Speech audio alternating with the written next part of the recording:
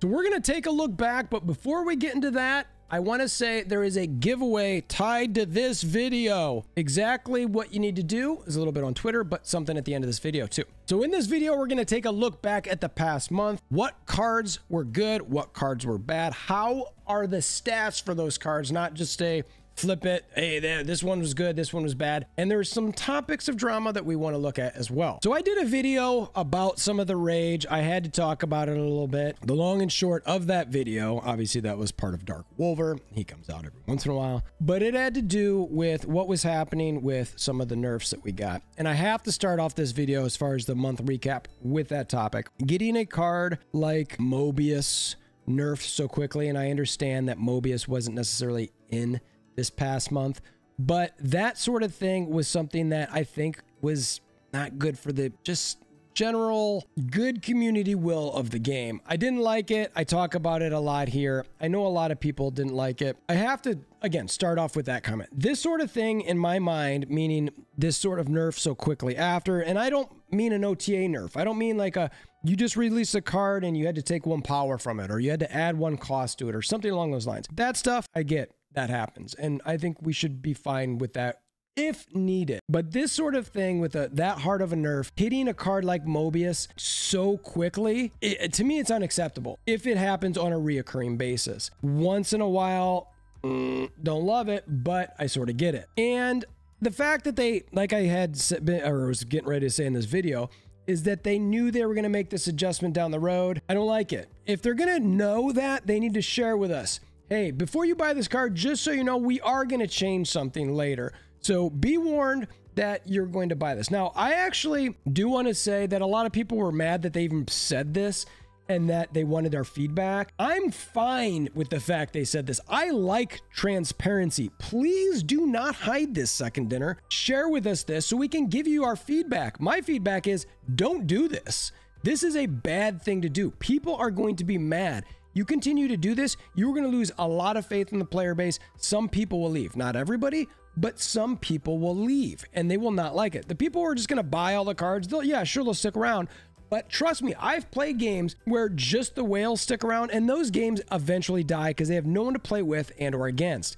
And in a card game, I would think at some point, if there are not enough players to play, it's going to be a problem. So this is the first thing that I wanted to bring up with the month recap. Again, I don't have the stats for how often or how quickly Second Dinner nerfs a card after release or after it's more readily available or something along those lines. If you do have those stats, please hit me up on Discord because I like to see numbers. I like to see some math behind it. And a lot of us are mad, and I think rightfully so. I don't need to see numbers for this one, but it's something that we need to keep an eye on and know what we're really talking about. Now, the other part that I want to talk about that's semi-Regis. Sorry, Regis. I know Regina's out there. I hope you and the family are doing well. Congratulations again. No, Rageous. I'm talking about Rage here.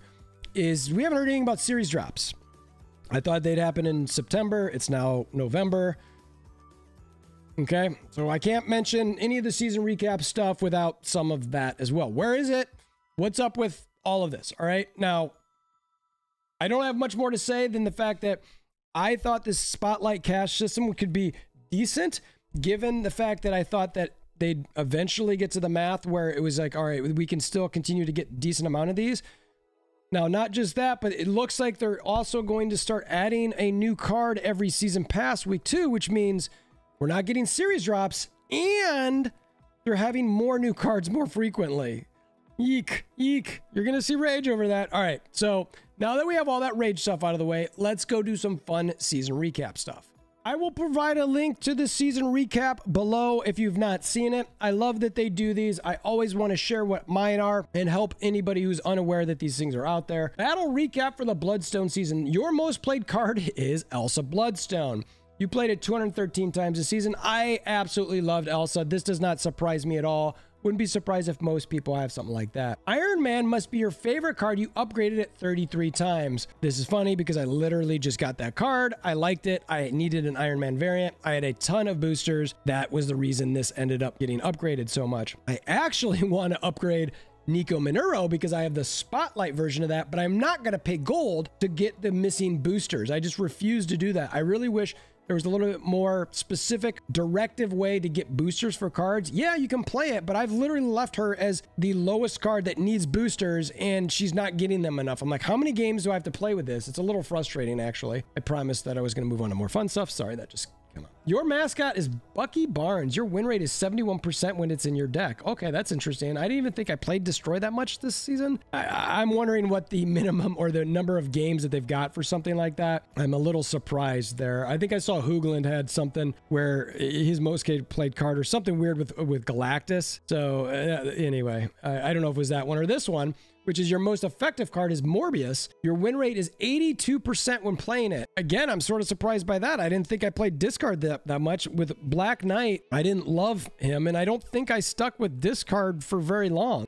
This is the variant that I've got for Morbius, and I love that, but I'm kind of surprised with that win rate. I might have to go look at that again. That's pretty solid. You unlocked 42 new characters and variants this season. Your dynamic collection now features 657 unique cards. I have to guess that's on the low end as far as unique cards go, because I have not been playing for as long as most people. I started, gosh, wow, now it's almost 10 or 11 months ago. I started in January. Man, I can't believe it's been that long already. I'm guessing people who started with beta or shortly after or run global have way more than this. But that's kind of interesting. I guess it's a cool thing to see. Your lucky location is Lake Hellas. You won this location 74% of the time it appeared. That just says that location I've won. So I guess I'm good at winning that one. Cool. It'd be nice to know how many games I actually won when I won that location. You have seen Limbo the most this season, a total of 36 times. You know, I think this was the same as last season as well. And I was surprised because, like, I didn't think Magic was being played as much, and I didn't think I was playing her that much. So I'm a little surprised to see that. But hey, you know, I like extending the game a little bit. You caused mass mayhem for Elsa's team of monster hunters this Bloodstone season. Your medal shall be rewarded. Recruit Carnage for your next invasion. Interesting. So there's a purchase or something I can go to that. Now there is a web exclusive. I'm actually going to look at this now because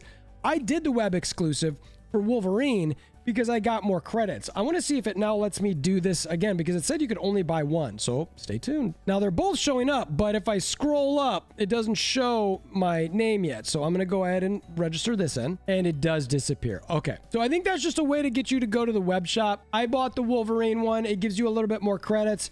2100 versus the 1600 here. So to me, when I was looking at it, I was like, okay. I mean, one, I love Wolverine. I don't use him that much. I just Wolverine, you get it. So okay. I mean, I love it. I think this was worthwhile. I bought that one. Unexpected add to the video there. And then share your season recap and get 100 credits. So you know I'm going to do that. We'll share. We'll go to the Tweetersphere here. You know what I'm saying. I'm going to Twitter. All right, this pops up. Gimme dem credits. Share time. All right, I love it. 100 credits have been sent to your account. Restart the game to check it. Please make sure you have upgraded to the newest patch. All right, so that's the season recap. Now I want to dive into some stats on the cards from the last season. We are going to look at snap.fan and untap.gg because I need to be able to look at specific cards for 30 days. So we're going to start off on snap.fan and we only care about the new cards. So let's start off with Elsa. We are sorted by win drawn and we are only going to look at win drawn and win played. All right, so when we get to Elsa Bloodstone, she's at 56.24% as far as win percent when drawn, 0.38 average cubes, a little bit higher win rate when played, and only I would have thought this would have gone up much higher as far as when played, but truth is when you draw her, you're likely playing her. So that's probably why it doesn't go up that much. And you can see pretty close to the top here. Next card in the list here was what? Man-Thing? Let's find Man-Thing. And here he is down at, let's see, 52.37%, which is about 3% lower than Elsa, but a pretty big reduction in the average cubes. And this only goes up slightly when played. So that's, you know, a little higher than 50%. We'll see how that ranks up compared to. Let's jump into the next card, Black Knight. And Black Knight, 51%. So that's another reduction of about 1%. And the average cubes is actually, sadly, a little bit higher. But when you get into the win played percent here, it does go up a little bit, but it's not quite as high as either of the other ones. But this one's within about half a point of Man-Thing. And it's a little bit higher average cubes here. So Black Knight and Man-Thing are sort of around in the same range. Next up, we've got Nico. Oh, Nico. No, this can't be right. I refuse to accept these percentages. People just don't know how to play this card. Whoever's using the Snap.fan trackers, etc., learn to play. Ugh, dang it. I just really like Nico. I think she's a fantastic card. 51.4% is basically the same as Black Knight. A little bit lower percent here. Well, Black Knight's right above it. You can see. I mean, you can compare the two side by side here. I am shocked Nico is below Black Knight on the stats. I want to see what Untapped says as well. Ugh, geez Louise. That's just not good at all. So now, last but not least, let's look at Werewolf here and see how he's doing. All right, Werewolf by Night. Let's see, 51.93%, bringing him into third place. But holy cow, are those cubes terrible. Now, he's only got 7 days. You got to remember, like, little less time. And I will say one of the things in trying to play this card, it can be a little challenging. You really got to think about when you play it, what room is left on the board. I would have loved to see Werewolf by Night maybe be a 2-2 and get him out a little bit earlier. And then if that was too OP as far as the amount of points gained, then maybe reduce the points by 1 or maybe reduce them to a 2-1 or something like that. Anyway, that's a video for another day. When played, wow, is that actually his cube rate goes down? Yikes.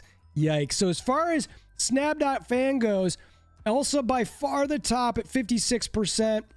Then you've got Man-Thing, and then you've got sort of the other three are all sort of tied as far as win percents go.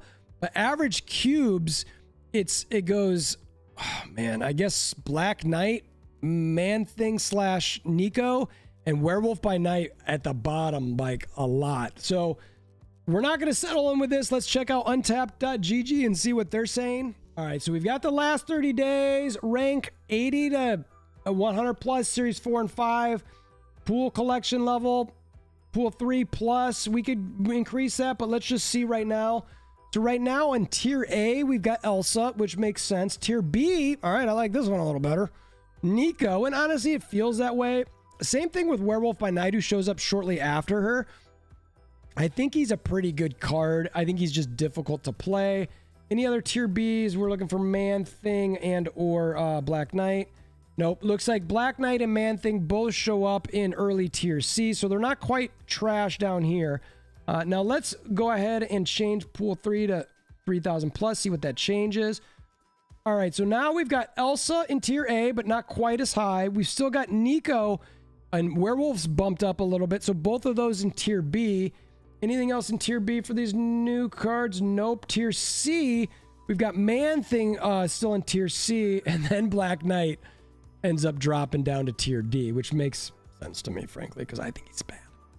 So I can see it now. Do I generally agree with how all this looks as far as how it felt to me? Yeah, I kind of do. I think Man-Thing could maybe arguably slide into the end of tier B. You know, could Werewolf... I think these two feel good here. I think they do. I don't think anything other than Elsa deserves to be an A. Man-Thing I could maybe argue to be up a little bit. I know some would argue Black Knight...